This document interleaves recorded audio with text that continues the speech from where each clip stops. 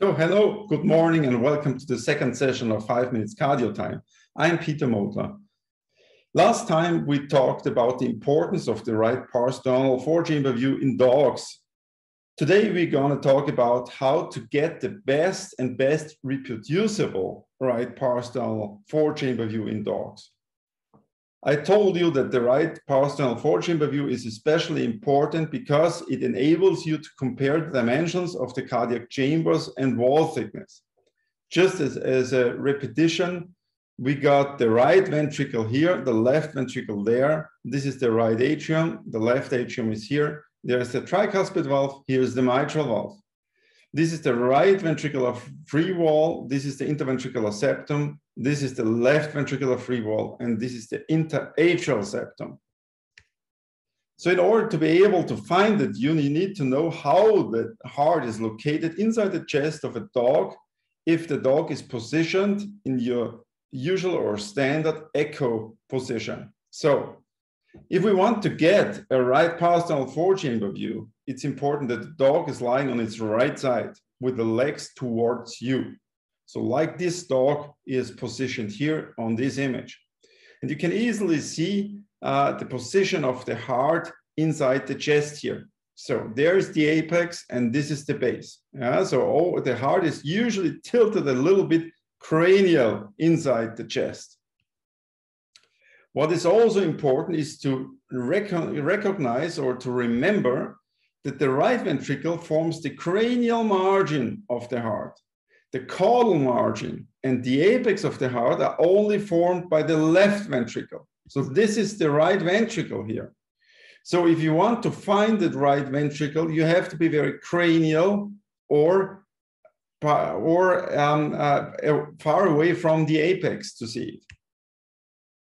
If you want to guide a transducer in a proper way, you have to know that there are very micro maneuvers required in echocardiography. It's not like in abdominal sonography, where the maneuvers can be quite a lot. Yeah? In echocardiography, you want to have micro maneuvers. And in order to be able to do that, it can sometimes be helpful to stabilize the cable with your pinky. This enables you to make your movements very, very small and delicate. So what are the movements we are usually talking about? We are talking about a twist. A twist is the axis of the transducer stays the same. You're just twisting it clockwise or counterclockwise. So what is a tilt? A tilt means that you're bringing the cable into a different position. The head of the transducer is the same, but the cable is brought into a different position. And the slide means that you're moving the transducer along the chest within intercostal space or from one space to the other one without tilting or twisting the transducer. This is a slide. So, again, always start with the right parasternal four-chamber view. This is position 1 of the S-step protocol. This is the most important view and should look like this. Yeah? So the septum and the free wall should be approximately perpendicular to the ultrasound beam. Yeah? It's like a brick here. Yeah? It should not be tilted. You should be able to see enough of the right ventricle and right atrium, and you should see a very nice left ventricle and left atrium in your view. So how to get there? The easiest way is to couple your transducer to the chest wall in the following way. My index finger is on the reference marker of the transducer. I aligned the plane of the transducer, this is the plane, with the suspected axis of the heart. So the plane is tilted a little bit to the head, okay? The cable is perpendicular to the chest, okay? I coupled the transducer in that way, cranial to the heart. So there is only lungs there. You won't see any heart, yeah? Then you slide your transducer from cranial to caudal until you see some right heart. And as soon as you see some right heart, you tilt the cable cranial towards the elbow. Then you're going to have a very nice four-chamber view. So this is the movement that we're going to do. We couple our transducer to the chest wall with the index finger on the reference mark and the plane of the transducer aligned with the suspected axis of the heart. The cable points vertically to the table. So then we slide caudally until we see some heart, and then we tilt the cable cranially to the elbow of the animal. So this is what happens on the right side.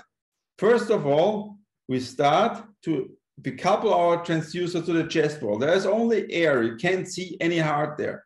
All at once, you see some heart, and you see some part of the right ventricle here. And as you see it, you tilt the cable cranial, and what happens? You get a very nice four-chamber view at the end.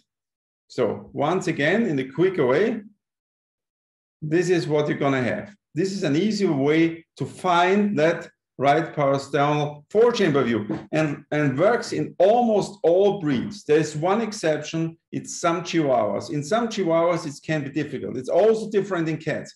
But I would say 99% of the dogs that you are dealing with, this way of finding the right parasternal four-chamber view will work. So again, imagine the cardiac axis and adjust the virtual imaging plane of your transducer according to that axis. The reference marks points in the cranial dorsal direction. This is where my index finger was. Then couple your transducer to the chest wall, cranial to the heart, right behind the foreleg. Slide caudally until you see some heart, and then tilt that cable cranially. So sometimes you need some correction maneuvers. If you compare these two images or clips, then you can easily see that the heart on the right side is tilted. Why is it tilted? Because obviously the apex of the heart is closer to the transducer than the atrium. So if you look at that image here, you can easily see, you get that view when your transducer is too much at the apex and the atria are too far away. So what would be the correction maneuver? If you have an image like this, then you have to move your transducer simply underneath the dog. So it's not far enough sternally. Yeah, just slide with your transducer underneath the dog towards the spine, then you'll get a straight view. This is what's happening on the right side. So first of all, we got the tilted view. Once you slide underneath the dog, it will straighten up and you will get a nice break here. Okay. Sometimes this tip view can be of additional value if you want to see some details of the mitral valve, for instance, or if you want to align a Doppler beam with a jet or something, but it should never replace the standard view. You should always be able to get a nice four-chamber view in an appropriate way. So what about these two images? When you compare them, you can see that on the left side, there is not a lot of the right ventricle seen as opposed to the right clip. So on the left side, the right ventricle appears much smaller compared to the right clip. How can you correct that? So if you see almost no right ventricle, what you have to do, and remember, the right ventricle is located cranially to the left one, slide cranial, tilt the cable cranial, and then you get a nice right ventricle. Okay, slide cranial, tilt the cable cranial, then you see the cranial part of the heart. So this is what's going to happen. Once you do that, you get a nice view of the right ventricle.